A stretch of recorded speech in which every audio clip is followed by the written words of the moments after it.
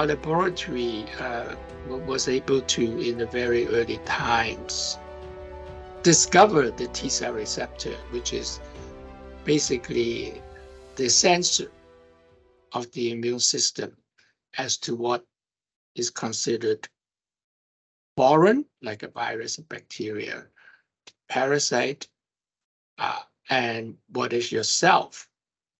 And of course, the immune system is there to protect us against these pathogens. But what really was striking is that within the last 15 years or so, it's obvious the immune system can also recognize cancer cells. Confucius said, we all have two lives.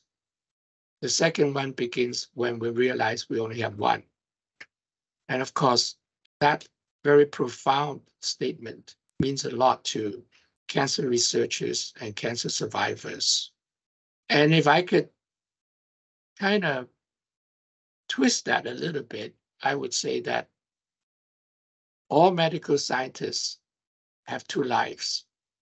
The second one begins when they realize that immunology is the orchestra for most of life's symphonies. I think that knowing how we can combine certain immuno procedures or immuno interventions, perhaps with other drugs, would be definitely a great future for the treatment of cancer. If you want to go fast, go alone. If you want to go far, go together.